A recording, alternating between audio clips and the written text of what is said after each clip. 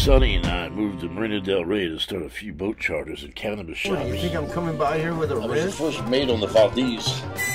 We all know that didn't go well. Sonny meets this girl that wants us to invest in an escort service for our charters. $35,000. Crazy. Yeah, you gotta be kidding me. $35,000. You don't have that kind of... Sonny was always trying to scam somebody, but they're still Marina Rats. Then I caught Sonny's girls stooping around on my boat. I borrowed money from Vincenzo, local Mafia boss, to get started. Yo, Eddie, it's me. Listen, I got a call from one of these attorneys with Paramount Pictures, something about infringement, some bullshit about you guys are dressing up in Star Trek uniforms or whatever.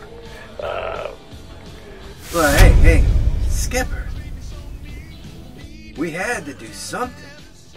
I mean, we were bleeding cash. Sonny, if it's legal, I'm all in. Absolutely. Okay, Rolexes, pot dispensaries. Bob, look, I'll deal with that tomorrow. All right, Then Sonny has this guy, Bobby, robbing these bird scooters, turning them into pigeons. Still passing out flyers. You know, you're supposed to be taking care of our business, you know, for us. You know, I don't know what the hell is going on, but I got a problem over there with that stupid pigeon shop over there, you know, that these guys are robbing so many of these scooters. I got a letter from the goddamn city. Stop stealing the scooters right now.